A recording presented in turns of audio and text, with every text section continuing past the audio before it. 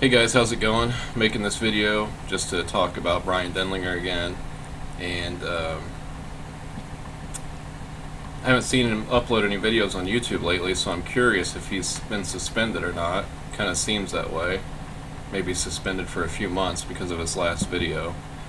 And I just want to say, on his last video that he uploaded on YouTube and then took off or it was removed, I reported him on that video, and I think for bullying. He was already been reported for bullying previously, and he keeps doing this stuff. And I'm all for free speech and everything. It's not something that I really like doing, but it's ridiculous.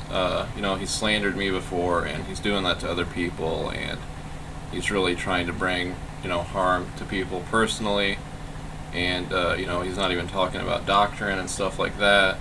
It's just these personal attacks, and it's uncalled for.